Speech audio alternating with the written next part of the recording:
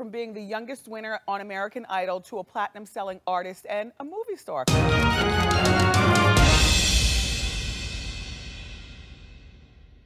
Now, he's saying some not so nice things about you.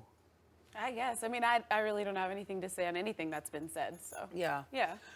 What fidelity on his part? Was he unfaithful to you? I actually don't want to comment on that. Oh, there's a big story about two people we know really well, Jason Derulo and Jordin Sparks. Now, they have been together for a long time and have had what I thought was the perfect relationship.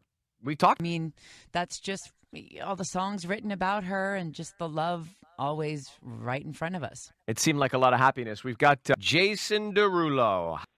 All kind of stories being told about, you know, somebody getting pregnant, you know, infidelity. Right. You know, things like me calling it off because of me being too busy and because of my newfound success, you know, so there was a lot of pressures of marriage. What he's been saying is that he felt too much pressure to get married. Sure. You know, not just from you, but from your family and people, including, I guess, us, because you're a cute couple.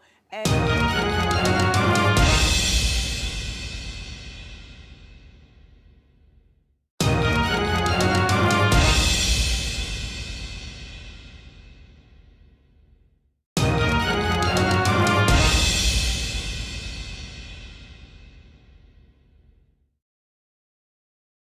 I knew right away.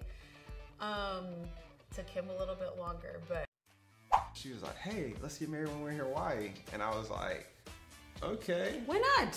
And so for me, it was like, dang, I was like, wait, do you still want me to propose? Because like, I mean, we already talked about it, so what's the point? But my best friend, like me and him talked, my godson's dad, he was like, hey bro, dude, go buy a ring pop and propose with that.